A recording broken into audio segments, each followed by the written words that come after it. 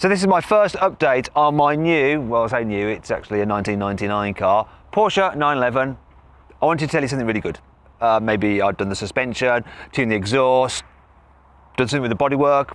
Actually it does relate to the bodywork because this update, this first update, is about how somebody has vandalised my car. I've had it, right, for about a month or so, done 500 miles in it, and I came to the other day and look what someone has jumped on the roof.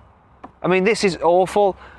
I dreamt of buying this car for ages, did loads and loads of research, and yeah, in no time at all, someone has gone and smashed in the roof. I mean, look at it. What can you do with this? This, don't know if it can be repaired. Most likely, he's going to need a new roof. I spoke to one guy, one dent guy, and he said that maybe you could pull it out, but it's going to take 2 days' work. But most people I've spoken to says, yeah, this whole section has got to come off, be replaced and resprayed. Now if you just go inside, so if you just open that door, meet me inside, you'll see the damage inside as well. Look at that, it's popped all the headlining, can you see that? So the braces in the headlining is low down, look at that. Brilliant, really pleased.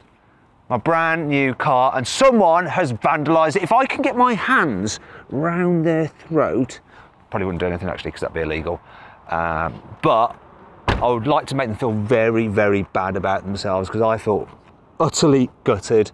My dream car, and already, look, I didn't even crash it myself. It's just pointless. Why would someone do this?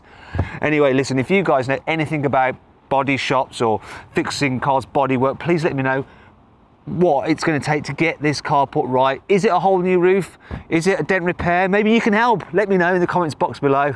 Hopefully the next update is going to be a lot better.